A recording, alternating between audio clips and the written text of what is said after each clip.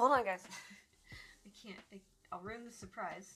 Okay, there we go. I didn't want to ruin the surprise because the whole art project that we're working on today is my chair. Didn't think about that ahead of time. I should have filmed like before and then after, but we're doing it now. Can you tell I'm a little unorganized right now? And the main reason I am so unorganized is we are currently in the middle of moving. Not just to a new apartment or anything, we are moving to a house, so it's been a lot to deal with. But, yeah, things have been kind of put on pause, especially my work, until we can deal with this. But I wanted to do just a fun little project with you guys and give you a little bit of an update on what's going on, because I've been kind of MIA. But yeah, I'm alive, and hopefully I should be back kind of with a functioning art room by February. And then we can start working on live streams, videos, and all of that fun stuff. But until then, I'm just panically trying to put things in boxes and dealing with trying to get into the new house. I did have enough time for a fun little project that I've been kind of putting off because I had so many other things going on, and now I have no other art projects, so I just kind of decided to throw this one together. And it is my chair. So I've been needing to reupholster this chair for a while. I did the seat once, it kind of lasted for a little bit and then it re-cracked. So we're going to be doing that again, and then I figured let's decorate it and kind of have it fit along with the rest of my little setup. Anyways, let's get started. Okay, so the first thing that I need to do is figure out where I'm going to be adding our fake like plant material to my chair. I know I need to cover up the seat because it's all cracked and messed up, but I also have an armrest that needs to be covered too because that's starting to crack as well. But see, if I just cover up those two areas, it's going to kind of look a little weird. So I think what I'm going to do is take a photo of my chair and just throw it into my drawing software and just kind of mess around and see what I like. Now, I want to add a bunch of plant material to the backing of the chair, that way it can be seen in camera, but my problem is there really isn't anything wrong with the back of my chair, so I don't feel like stitching directly on it. So I think with the design of that, I'm going to try and have it where I stitch the fabric through the holes in the backing, so I don't have to end up messing up the leather, because there's literally nothing wrong with the leather. Now, besides just adding chunks of moss, I think I want to have little dangly pieces of the moss, and then I thought adding a bit of color would be cool, so I'm going to throw in some mushrooms. I haven't fully decided what color I want the mushrooms, so I just went with a basic, like, almost glow-in-the-dark color. Once I like what I have drawn out, I'm then going to start working on making the patterns. So all of these are going to be just kind of roughly sketched out by using paper and just laying it out on the chair. For the cushion, I am going to be using fabric just because it's such a large area. I didn't want to tape paper together, and I figured it would just work better. So I'm just going to use a scrap piece of fabric, and I'm going to trace around the spot that I'm going to be covering up.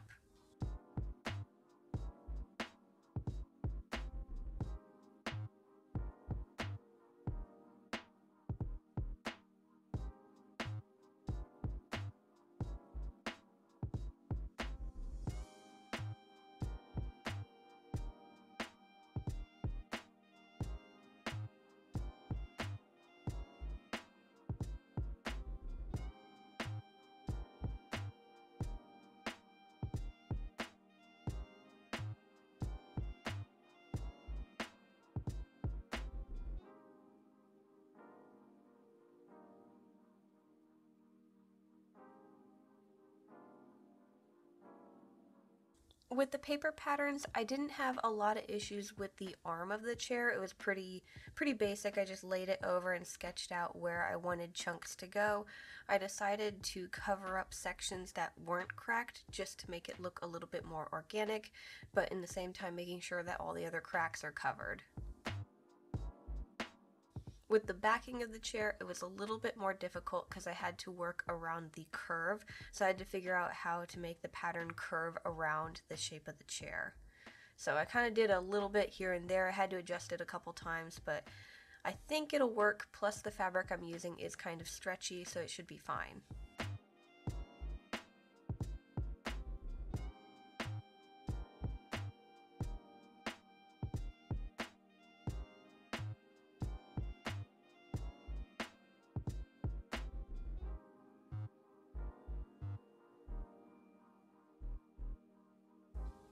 After I figured out the main chunky bits of the moss, I'm then going to move on to dangly bits. I think I want a little on the back of the chair, one section of the arm because there's just nothing on this arm, and then I'm going to do some right underneath the cushion.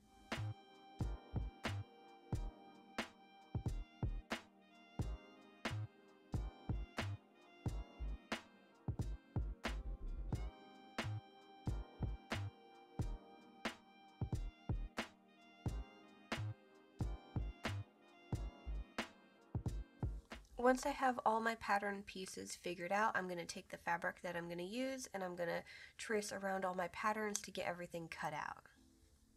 I think what I'm going to do is I'm going to start with the back of the chair and then just work my way down, because by the time I get to the cushion I need to basically disassemble the chair to be able to sew it in place, and I'm just kind of not ready to take my chair apart right now.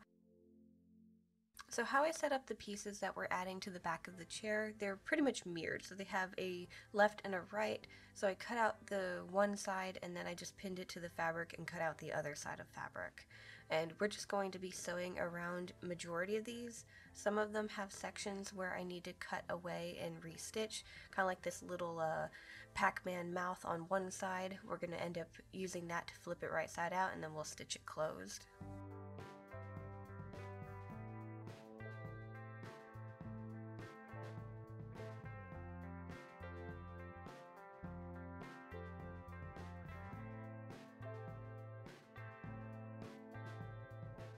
But once we have these pieces pretty much assembled, I'm going to lightly stuff them.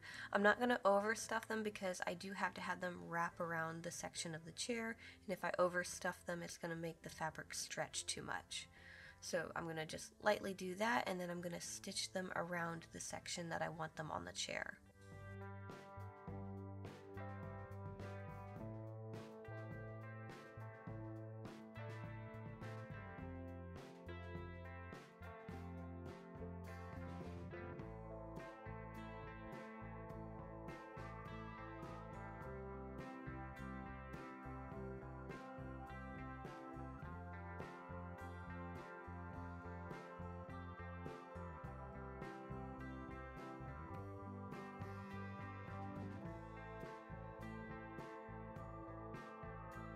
Now at this point our chair has some pretty cool looking shoulder pads. Granted, they're not even, but if you notice, they're just a little too smooth. So what we're going to do is we're going to work on making these lumpier.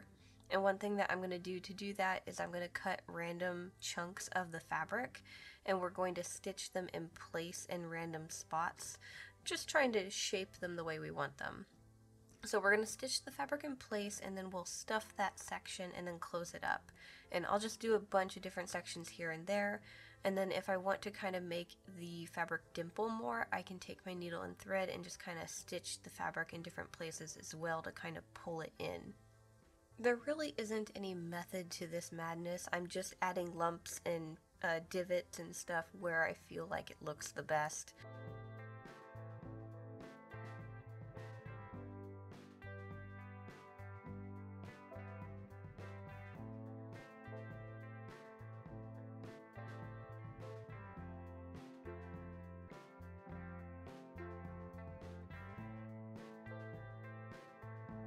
I'm just going to keep messing with it until I like it, and then what we'll end up doing is one of our chair's shoulder pads needs some dangly bits. So I'm going to start working on getting those stitched up too.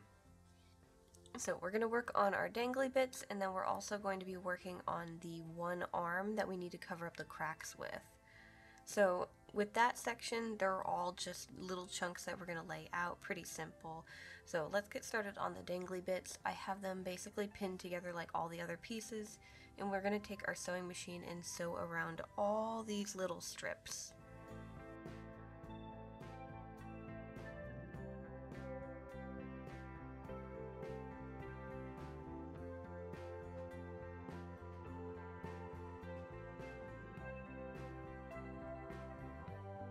So before we move on to doing the arms of the chair, I'm going to get my little dangly bits added to one of my shoulder pads. So I'm going to get that in place, and then the arm that has all the cracks, I'm going to lay out my chunks where I want them, and I'm going to stitch around where they're going to connect. leaving just a little bit open so I can stuff them lightly and then close them up. So I'm going to do that to all three of the little pieces that I want on one arm, and then I have more dangly things that I want to add to the other arm. So I'm going to get that stitched in place too.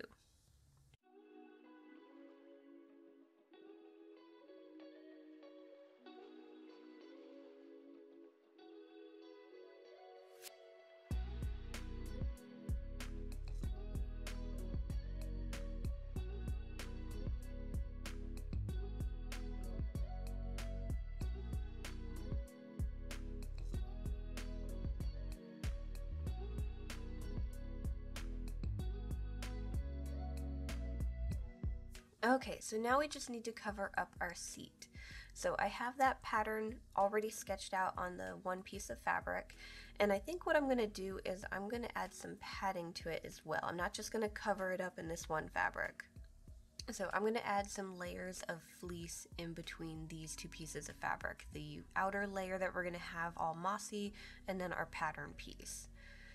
Two reasons I'm doing this. One, I don't really want to feel the cover fabric sliding against the broken up leather underneath. You'll definitely feel it move around. And two, I would like some more cushion for my tushy. Okay, so I have all my layers laid out, and what we're going to do is we're going to stitch all of these together right where we have the shape laid out. So I'm just going to follow the markings that I have drawn onto the back fabric. And this will help when it comes to adding all of this to the chair. We can just add it all at once and we don't have to worry about fabric bunching up underneath one another.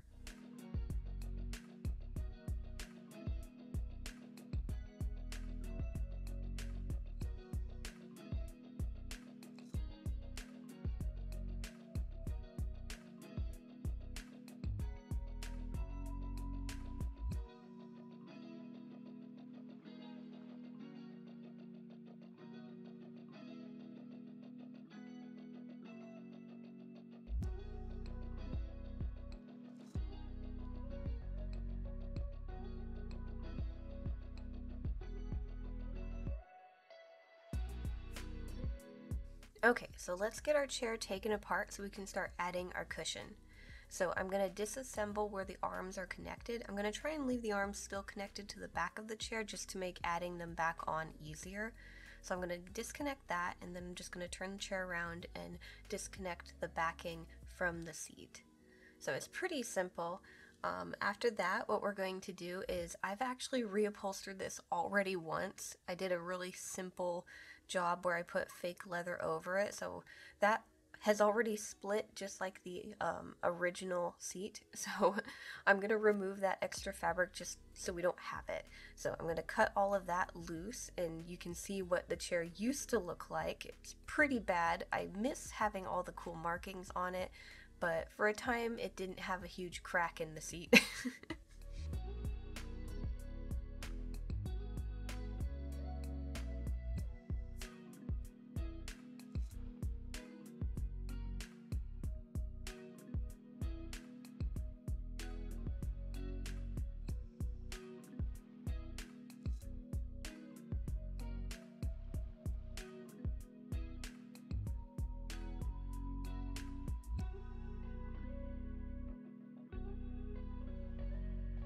So adding the cushion, I've left it pretty simple. I'm going to lay it out on the chair, and I'm just going to stitch all the way around it until it's completely attached at the seams. And I'm just kind of using that blue trim as a guide for where I'm stitching it. I didn't really want to cover that up. I thought it would look really cool to still keep it.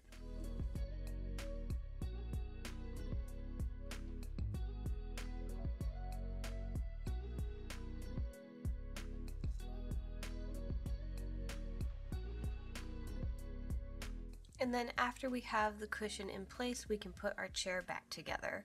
Now, I really liked how it looked, but it was missing stuff. Like I said, I kind of wanted to throw on some mushrooms. And at first I wasn't really sure what I wanted to make the mushrooms out of, but I'm just going to leave it simple. We're going to make some cute plush mushrooms to attach to the backing of the chair. So I left the mushrooms pretty simple. We're going to make the head of the mushroom just out of a circle. So to get two different sizes, I ended up taking some jars and I used the mouth of the jar and I traced around it. So I'm just going to make a bunch of them. I am going to randomly place them, so I want to make sure I have a good amount. I cut out all of these circles, and what I'm going to do is I'm going to stitch around the circle and pull it tight. When we pull it tight, we'll add a little bit of stuffing to it.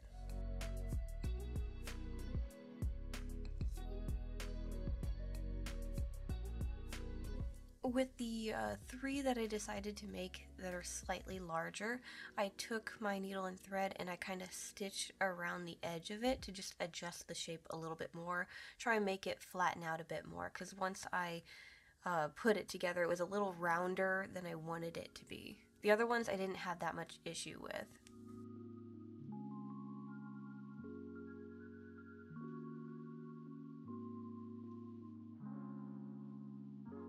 Now for the stem of the mushroom, I think I need them roughly about 2 inches. We'll probably adjust them to where they'll be random, but I want to make sure I have about 2 inches for each mushroom to work with. And I have 9 mushrooms, so I'm going to make a strip of fabric that's about 18 inches long, and we're just going to fold that over and sew it along that length with the sewing machine.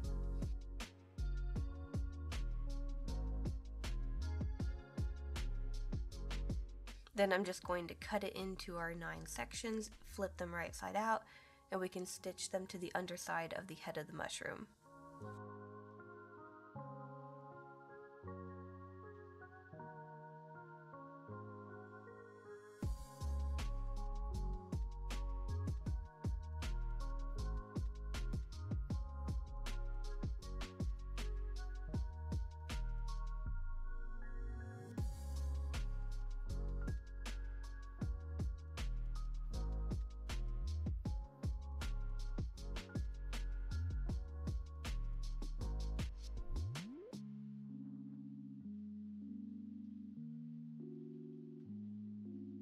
We'll add a little bit of stuffing to the stem of the mushroom, and then we can start adding them to the backing of the chair.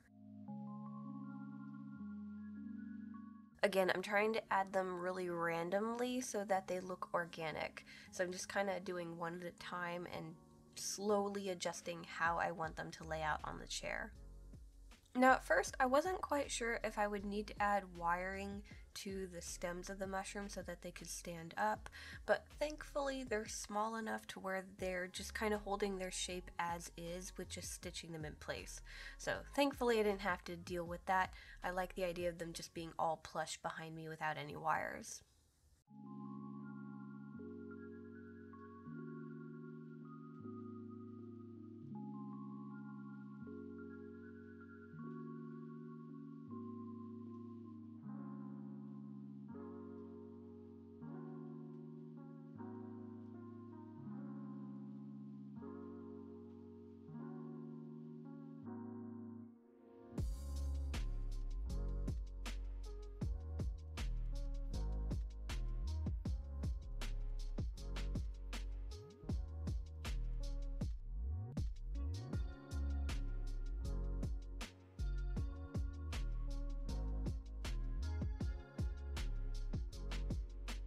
Okay guys, and here is my finished chair. I've got all the little mushrooms and moss bits. I think it looks really cute. I can't wait to stream with it in the background. Again, I'm gonna have to wait because I probably won't be starting back up until about February. I believe we're closing on the house mid-January, so hopefully by February I'll be fully moved in and I can actually start doing my stuff again. But yeah, I'll try to keep you guys up to date if things change or anything like that. Again, I can't really do anything else other than deal with the move right now. But I really hope you guys enjoyed today's video. I know it was something simple, but I hope it was fun to watch. And yeah, I will do my best to get more videos out as soon as possible. Thank you guys so much for watching. Make sure to like, subscribe, do all that fun stuff, and I'll see you guys next time. Bye!